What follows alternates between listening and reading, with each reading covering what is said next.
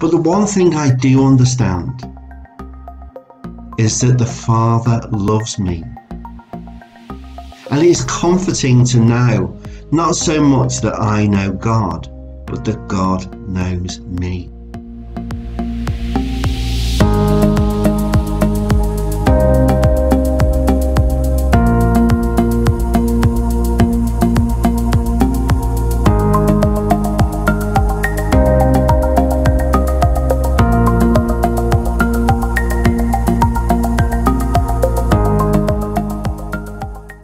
Hi, my name is Paul, and welcome to our time together as we continue to look at the Gospel of Matthew. Last week we learned that God one day will hold people to account for their lives, but while it's important to live the best life we cannot save ourselves. Only Jesus has the power to make us friends with God, to help us really know God. But you might say to me, how can we know God? Is it through books or being very intelligent? Well, let's see if our passage can help us to answer those questions today. So I'm going to read from Matthew 11, verses 25 to 30. At that time, Jesus said, I praise you, Father, Lord of heaven and earth, because you have hidden these things from the wise and learned and revealed them to little children. Yes, Father, for this is what you were pleased to do. All things have been committed to me by my Father. No one knows the Son except the Father. No one knows the Father except the Son, and those to whom the Son chooses to reveal him. Come to me, all who are weary and burdened, and I will give you rest. Take my yoke upon you and learn from me, for I am gentle and humble in heart, and you will find rest for your souls. For my yoke is easy and my burden is light. Okay, so how well can you know the Queen? I mean, there must be thousands of books written about her, so, there's plenty to read, but I suspect if you had a 20-minute chat in private, you would probably have more revealed to you about the things that really matter to the Queen than you could ever read in all the books, even if you put them together. So when we read the Bible, we discover, perhaps not surprisingly, it is only Jesus who fully knows his Father, our God. Jesus tells us in our passage today, no one knows the Son except the Father, and no one knows the Father except the Son. So Jesus, therefore, is the person who we must go to help us know God. So when Jesus spoke about the kingdom of God, or when he performed wonders and signs, he knew that the people who heard what he said or saw the miracles that he performed had only a limited understanding of God, let alone who Jesus is. Now, some of you know I love paintings, but did you know that my favourite artist is Turner? I have a book here, it's a bit battered because it's so well used. And that painting behind me was inspired by him. Well, all right, it's no Turner. But imagine if Turner was asked to judge a beginner's art competition. And imagine if he really wanted to help people paint better. But when he shared his knowledge, he was not only rejected, but the beginners told him they knew more about painting than he did. Now, think how much more would Jesus have found it difficult, frustrating, especially when people not only misunderstood his teaching about God, but actually opposed him, claiming in some cases that they knew more about God than God's own Son.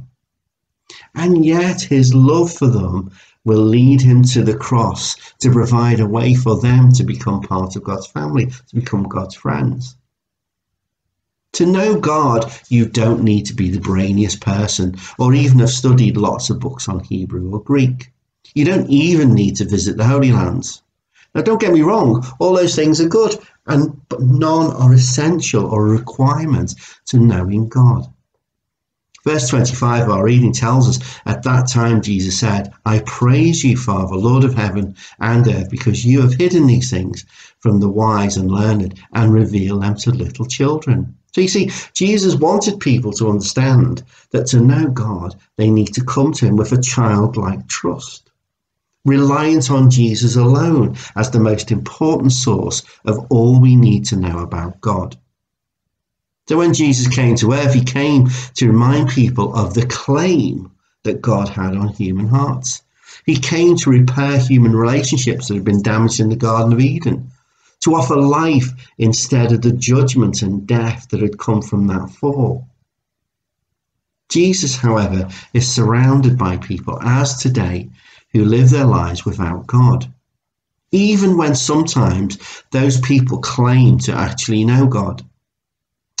The important people of the time Jesus spoke with seemed to reject the love and authority Jesus displayed through his ministry. However, in contrast, those who had so little, the poor, the sick, the people who were looked down upon by society, they became the very ones who most readily put their trust in Jesus. And Jesus was able then to reveal more to them about their loving God. Many then and now would not accept Jesus' claim in verse 27 that all things have been committed to me by my Father. And yet that is despite all they had witnessed that Jesus had done. You see, Jesus becomes a window through which people could discover more about the living God. The living God is here with them in the flesh. And our passage provides a wonderful revelation to encourage us about what it means to follow Jesus. And this is what Jesus says to the people. Come to me, all who are weary and burdened, and I will give you rest. Take my yoke upon you and learn from me, for I am gentle and humble of heart, and you'll find rest for your souls. For my yoke is easy and my burden is light. What an amazing offer.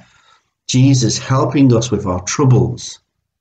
So when Jesus asks us to lay down our burdens, he then asks us to take up his yoke, which is something to carry other burdens with. Does that seem strange? Well, it may help if you knew that keeping the law, including the Ten Commandments, was the focus of how Israel related and responded to God. And the law was sometimes referred to as a yoke. The problem was, in a desire to try and keep God's laws, which was tough enough anyway, more rules, religious practices and traditions had been created. And as a result of all this burden, many merely tried to keep the laws and traditions as best they could, but had no heart to serve or really know the God they pointed to. However, hope is found in Jesus. When the burden of the law is removed at the cross, Jesus becomes the perfect sacrifice, the fulfillment of all that the law demands. Through his death and resurrection, Jesus becomes the source of our being made right with God. Our righteousness comes from trusting Jesus, not the law or ourselves. But Jesus refers to a new yoke, a yoke of love, not duty, a yoke that reflects God's love. The example of Jesus, caring for others, having compassion, even for those who reject him. In many ways, the yoke of love is not easy, and as such, it can be no less hard to carry. But Jesus knows that if we find it too hard, he will forgive us when we need to lay it down and rest. And he will be there by our side when we pick it up again to do his work. You know, life in God's service is not easy. It's not an easy choice.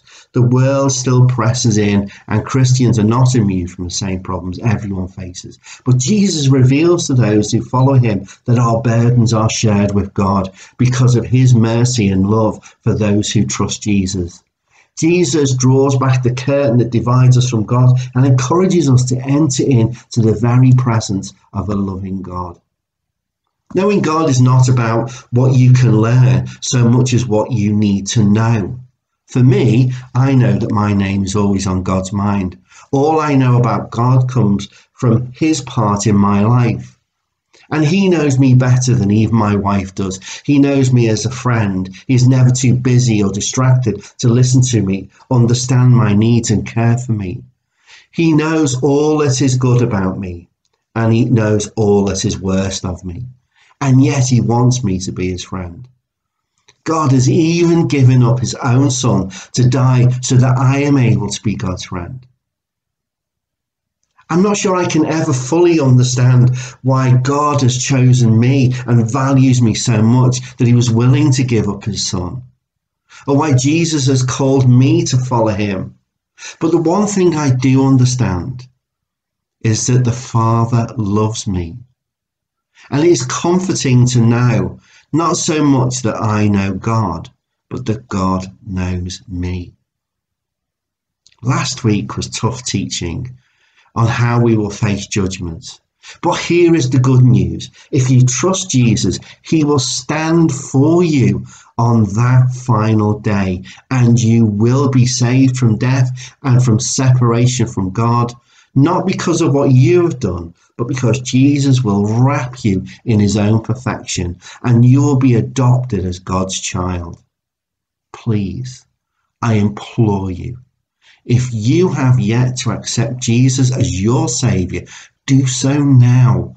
Lay down your burden at Jesus' feet and pick up his call to serve God and to love those around you in Christ's name. I'm going to pray and then we'll finish. So let me pray. In John 14, Jesus told people, I am the way and the truth and the life. No one comes to the Father except through me. Lord Jesus, we have failed you many times, but you have never failed us. We have rejected you, but you have never stopped loving us. Today we come to you as the source of all hope and knowledge of your Father's love and mercy towards us. Change our hearts today. Forgive us and renew us and help us through your Holy Spirit to live for you. We ask this in the name of Jesus. Amen.